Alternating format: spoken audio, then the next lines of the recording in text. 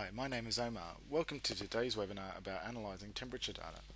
This data could be collected in a MoTeC ECU or Dash, and it can be opened in our data analysis software called i2. Now I assume some basic knowledge of how to use the i2 software. If you're unfamiliar with this software, then I'd recommend reading our i2 training notes or watching the appropriate webinar so you can be familiar with the functions of the software. Both of these can be downloaded from our website.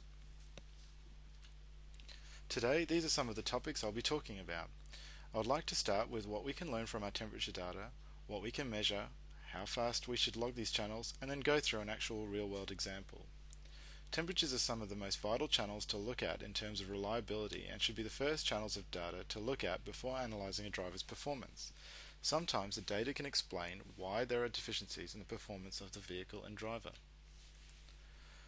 One reason to look at data between sessions is to see if there's a problem developing. For example, a leak in our cooling system might not cause problems during a session, but it could lead to engine damage in the next session if it isn't fixed.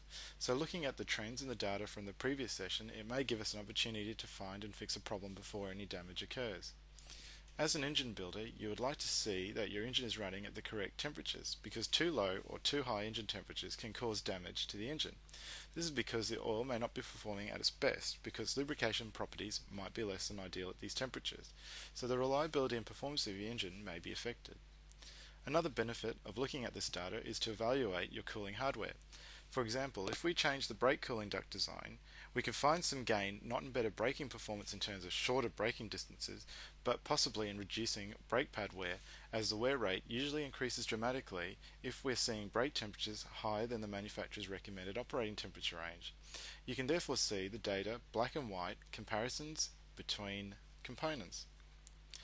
Our ECUs are capable of adjusting the fuel and ignition maps to cater for temperature changes that you might actually see on track. Quality of air entering the engine changes based on many factors, including air inlet and engine temperature. Some of these channels you might not be able to simulate properly on the dyno. So logging this data can be really helpful for the engine tuner, so that between sessions these ECU maps could be modified to take into account the environmental conditions and offer some gains in performance. Here are some photos of various sensors that you could connect to your MoTeC ECU or Dash. On the left hand side there, you can see a list of temperatures you could measure in your vehicle, such as engine oil, coolant, fuel, gearbox and diff oil. The type of sensor to use for measuring these is an oil and water sensor shown here on the left. It's relatively inexpensive and can be fitted to the hardware you're trying to measure. It can read temperatures up to about 140 degrees Celsius. On the right hand side here, we have the more expensive infrared sensor that we usually use to measure brake and tyre temperatures with. These sensors are quite useful to engineers who are tuning the car chassis setup. By reading the temperatures across the surface of the tyre, for example, the temperature distribution across the surface can be measured. Now, these can also be used for measuring brake temperatures, but we have to keep in mind that these sensors can only take 100 degrees physically. So this is very tricky when measuring brakes that are around 900 degrees. So normally we mount them in a stream of airflow, such as the brake cooling duct, to keep the temperatures of the actual sensors down.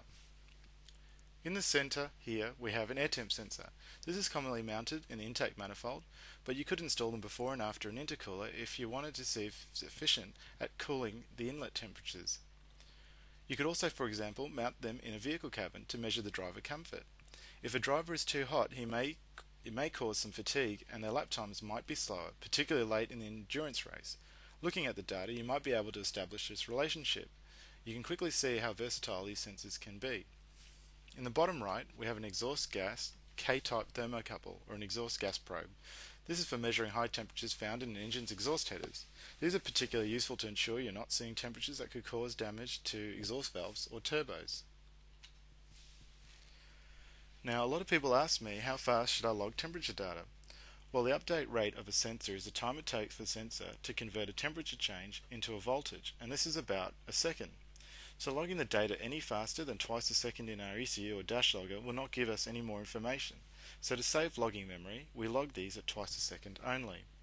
If you know the update rate of your sensor, the general rule of thumb is that we log the data at twice the update rate to make sure we capture all the data. Here you can see I've opened some data on my laptop in i2. I've pressed the F2 key to zoom out so I can see the entire race. We can use this feature to make it easier for us to see any trends in the temperatures. It's important to consider why you are looking at the temperature data.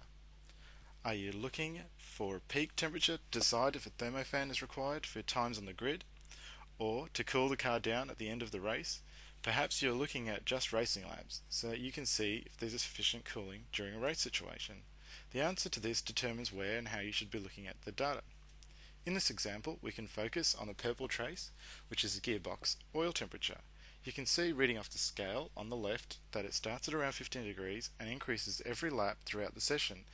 And it looks like it's reached a maximum of 85 degrees. Now what if the race was longer and the temperature kept on increasing like this? We might have to consider perhaps using an oil cooler to stabilize the temperatures around the ideal operating temperatures. Here you can see the use of a built-in function in I2. This allows us to view the minimums, maximums and average values for the on-screen data. I did this by pressing M for Mike, and you can see these measurements for the whole run. The small blue box there with the arrow pointing down are the minimums, the red box with the arrow pointing up is the maximum, and the orange box with the white circle is the average. As you adjust the zoom level of the data, these measurements are linked and will change based on the visible data. This feature quickly shows us the important temperature information very quickly and helps highlight any abnormally high temperatures. So the next thing to do is to zoom into the area before lap 4 where the peak can be seen in engine temperature so we can investigate further.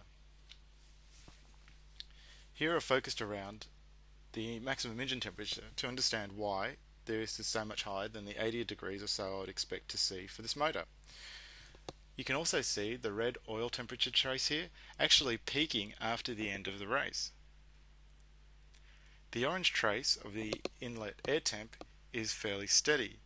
If we were looking at a turbocharged setup with an intercooler and our inlet air temp was fairly high, this could have an impact on the amount of horsepower we were making, because as we know that for the same volume of air, high temperature air has less oxygen and therefore less bang for buck than a volume of air which is cooler. And this is because of the different air densities. I've also set up a channel report down here in the bottom left hand corner, and this is to show me the maximums for each lap, which is another useful way of looking at temperature data over a session very quickly. We just need to be cautious using only a channel report, as this might not give us the full picture. As you can see, it's reported to me the maximum engine temperature of 103.5 degrees on lap 1. So basically it's telling us when it occurred during the race, but not actually why. To help diagnose the problem, I've actually displayed ground speed data above here.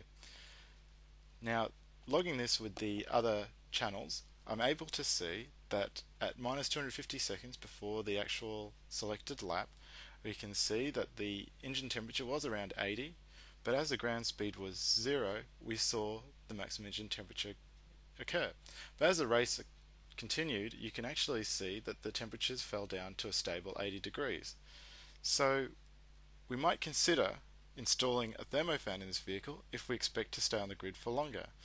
But because the temperature stabilized during the race, you can really see that this data is showing us that it's not the cooling ability of the car that's a problem, but more of a case of that it was stationary for so long.